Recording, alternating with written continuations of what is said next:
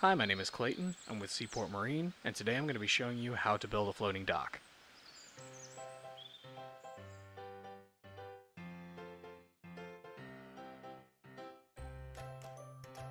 To get started, you will need the following tools: a miter saw, measuring tape, air compressor, nail gun, impact gun, drill, speed square, carpenter square, hammer, hacksaw, socket wrench, and this one is really important, a number 2 pencil. Next, you're going to need the following materials: rough cut pressure treated lumber, inside corner brackets, outside corner brackets, framing angles, washer plates, floats, carriage bolts, lag bolts, nuts, washers, Thruflow decking, and stainless steel decking screws. Step 1. Framing. Begin by cutting 4 pieces of wood to form the outer perimeter of the frame. The dock we are building today is 8 feet wide by 12 feet long.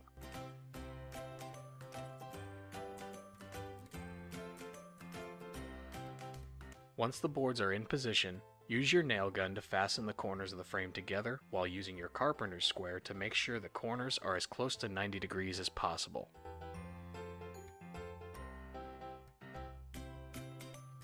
Next, you'll need to mark, cut, and set your stringer boards. Start by marking the outer boards to find the proper position of the stringer. Due to the type of composite decking we are using, we'll get to that later, the stringers will need to measure 16 inches on center.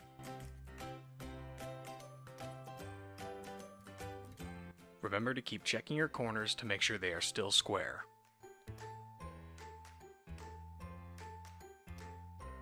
Once the stringer boards are cut, place them into position and secure them with your nail gun.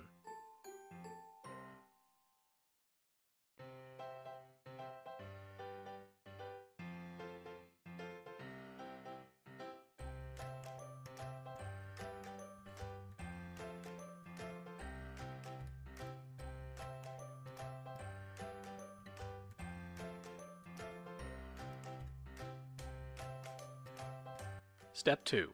Floats. What good is a floating dock if it doesn't float?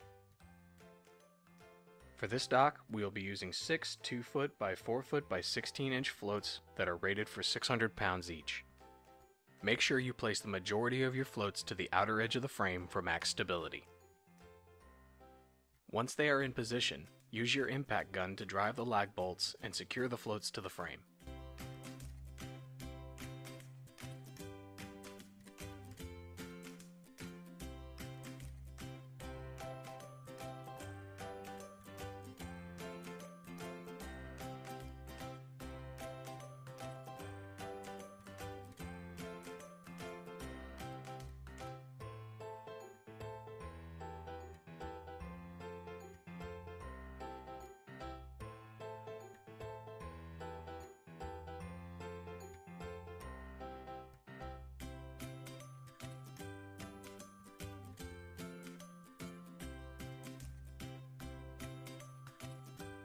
Now that the floats are in place, I'm going to attach some 2x12s to act as skirt boards.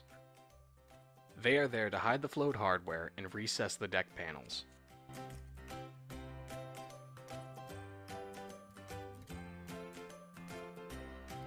Step 3. Reinforcing hardware. Start by laying out all your hardware where it needs to be. That's 1 inside corner bracket and 1 outside corner bracket per corner, and 1 framing angle with 2 washer plates at each end of every stringer. Use your framing angles to mark your holes for drilling. Make sure you measure so that your exterior hardware appears centered on the skirt boards. Remember to make sure that your framing angles are on the opposite side of each stringer.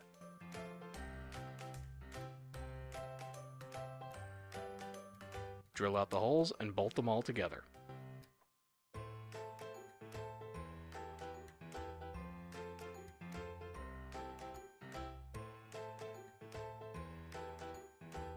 This is what the end of one stringer should look like when bolted together.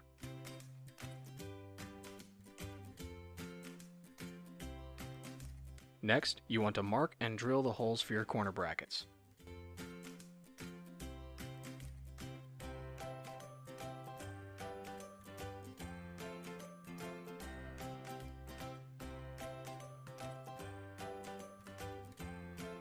Run the bolts through and tighten them down.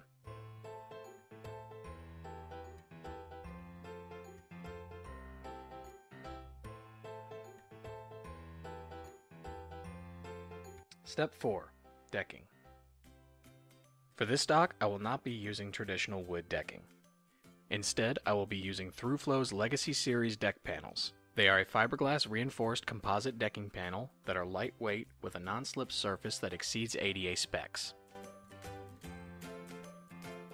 It has a 43% open surface area that allows water and air to pass through during rough weather, thus reducing your risk of storm damage.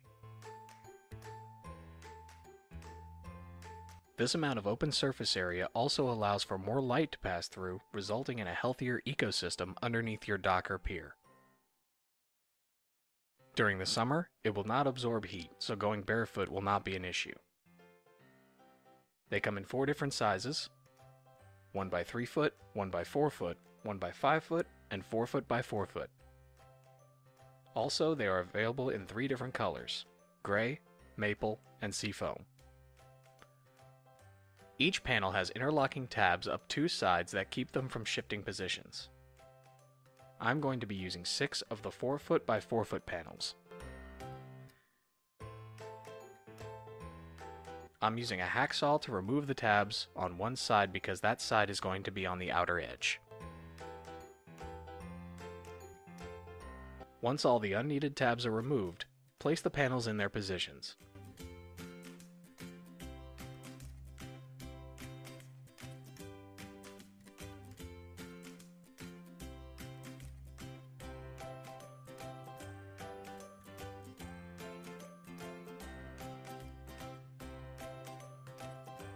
I went ahead and preset my screws to make sure I didn't miss any. As you can see here, I'm using some dock washers as spacers to keep the panels as straight as possible. Screw the panels down and your dock is done.